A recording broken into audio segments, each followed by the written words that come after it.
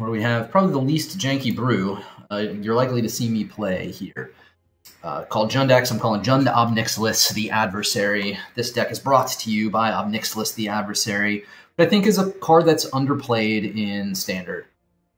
It got a lot of hype as it came out, then nobody played it, and for the most part, it's been on the sidelines. But this deck has performed really well for me. In fact, I consider not jank brewing it because it's not that janky. You got 4 full copies of Sheoldred, 4 copies of Graveyard Trespasser, just intended to get the reanimate decks or the control decks off of their targets.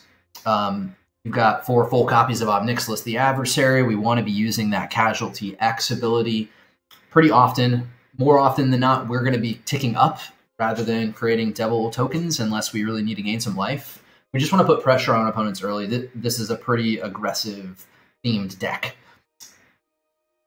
When we are sacrificing Casualty to Ob Nixilis, we want to be doing it first and foremost with Tenacious Underdog. If you have all 3 of these 2 drops, Tenacious Underdog, Riveteers Requisitioner, and Mosswood Dreadknight, on turn 2, you almost always want to play Tenacious Underdog first. Not only does it have 2 toughness, which Riveteers Requisitioner does not, sometimes that matters when you want to push through some damage.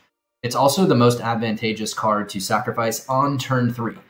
You might argue that Mosswood Dreadknight is a better card to sacrifice overall. You can be right about that, but what it forces you to do is use the sorcery ability on turn 4, which you may not want to do. You want to do that on your terms. So Tenacious Underdog, best card to sacrifice to Ob Nixilis if you can play it on turn 2. Riveteers Requisitioner, I've been playing in some other decks. I think it's sneakily better than people assume it is. Has that ability to blitz, draw you a card, get a treasure token, lightning bolt something, either your opponent or a planeswalker, or remove a creature, something like that. We have a removal suite, which is 2 Go for the Throat, 2 Bitter Triumph, 2 Tear Asunder, great for enchantments and unusual permanents. 4 full copies of Cut Down. We just see so much red and so much mono white in Best of 1 Standard that we're going all in on Cut Down.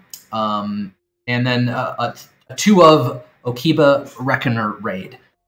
This could be something else, but it's been fun and good against these aggressive decks. You know, just gaining 2 and draining 2 often is a difference maker against a deck like Red, so I don't hate it.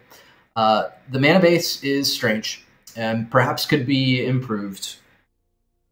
We're not playing any man lands, we're not playing any basics, we're not playing any legendary lands. All we want is the colors of mana that we need early on in the game, and that's it. So that's what this mana base is intended to do. It's definitely a trade-off. That's your deck tech. Nothing too janky going on here. But this deck, I think, is now 19-6 since I've been playing it, which is not bad. And again, not that janky. So let's get into some gameplay.